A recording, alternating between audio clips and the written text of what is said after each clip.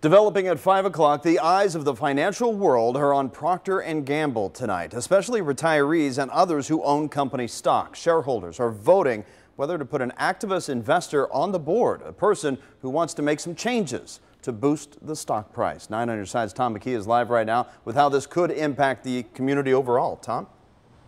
Well, that investor is Nelson Peltz. Will he get a seat on the 12-member board? Well, the company shareholders' annual meeting is tomorrow, and we may find out soon after that.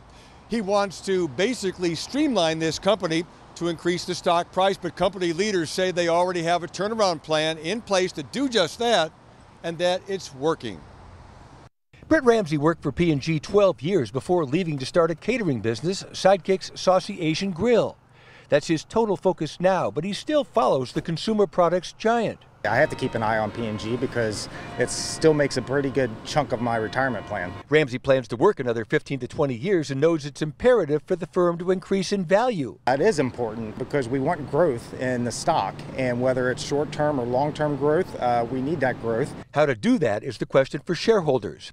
On one side is P&G CEO David Taylor, with a position outlined by Jim Russell, principal and portfolio manager for Ball & Gaynor.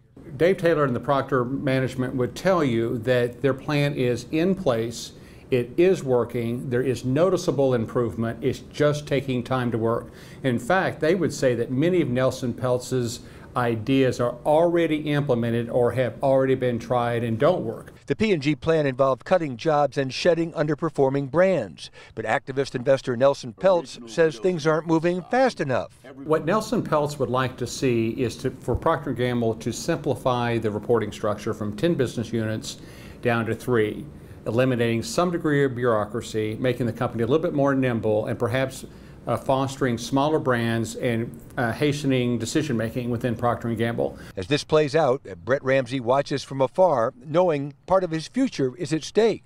Ultimately, I'm going to trust the voters and trust P&G leadership and hope for the best, actually. Of course, all this is going to take time. Jim Russell describes it as the first inning of a 9-inning game. Tom McKee, 9 on your side, live downtown.